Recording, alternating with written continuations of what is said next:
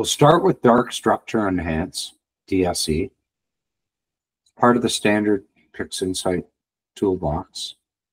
Here's our M63 image. I'm going to remove the mask and undo any things that I did to it.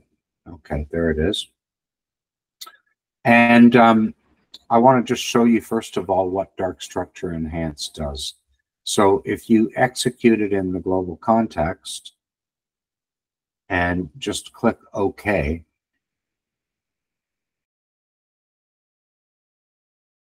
notice what it did to these dark structures. Before, after. I have kind of a love-hate relationship with this tool. I do love what it does to the contrast, but notice that it's these had color before, but once you darken them, they're basically just black or dark gray. They're pretty colorless. So what can we do about that? Well, here's what we can do about it. Next time you are thinking about running DarkStructureEnhance, execute it in the global context. Turn the amount all the way down to 0 and click on Extract Mask.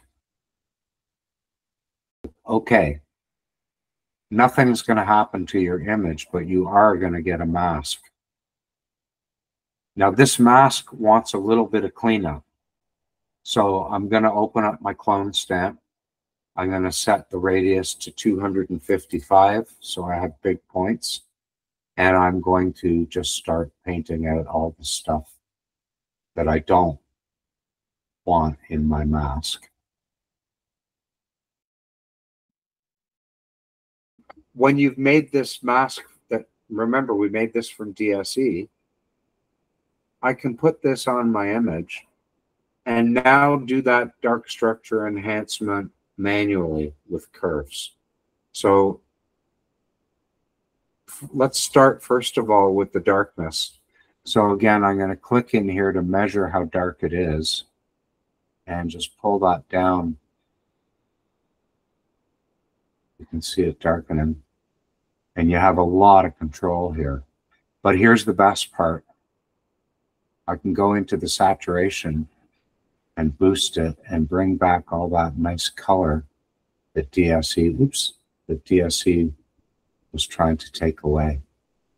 And so now we've got darkening and color maintained.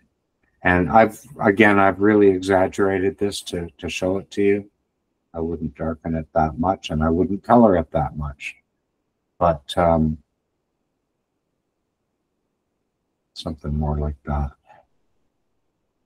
That's a pretty nice enhancement to those dust lanes and much more control than you have with just using the script by itself.